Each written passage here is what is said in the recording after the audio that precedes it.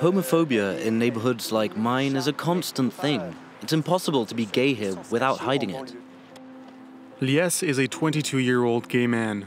He spent his entire life in Gennevilliers, a suburb northwest of Paris. He's the target of homophobic insults, mockery, and harassment by his neighbors on a daily basis. For security reasons, he chose to meet us in downtown Paris. He's also chosen to speak to us without concealing his identity, despite the risk of backlash or reprisals. When I leave my apartment, there's a group of people who insult me. You dirty faggot, you nasty homo. One time I had a glass bottle thrown at me. Another time, a guy followed me and spat on my face. I was furious. I felt completely humiliated. It's already hard here to accept that you're gay, so this kind of oppression and these slurs make life really difficult. Lies has also decided to speak out in order to denounce the downplaying of homophobic acts. In his experience, his aggressors systematically hide behind Islam to justify their homophobia. He's filed complaints with authorities several times, but none of them have led to convictions. So in order to put an end to his isolation, Lies has turned to local organizations. We will help you out. You've identified several aggressors, and there has to be some sort of a legal consequence to their acts. Lies is far from alone. Every day in France, a number of people are verbally or physically attacked because of their sexual orientation. In recent years, homophobic acts have become more widely publicized in French media, especially since 2013. Back then, the debate over whether to legalize gay marriage shook France to its core. One consequence of the fiery public debate was a significant increase in homophobic acts.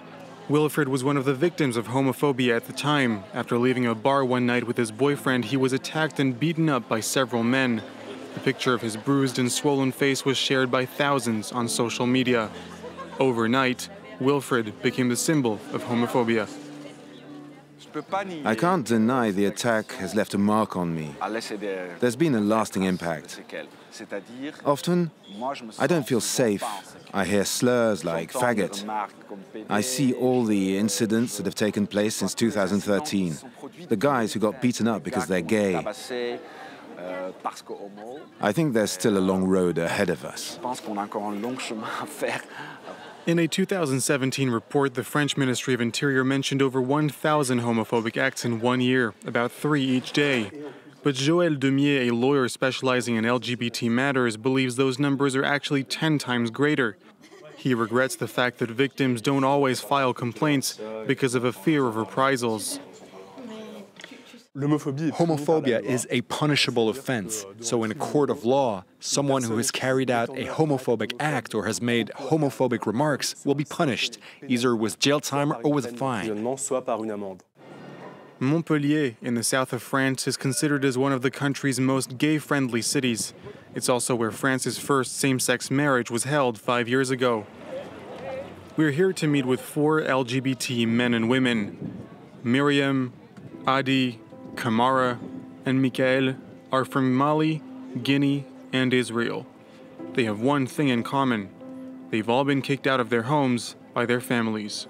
I was a victim of homophobia back in Mali, and it happened to me here in France as well. Michael is 21. He's also transgender. His life was turned upside down when he told his family he wanted to become a man. He was forced to leave the family home.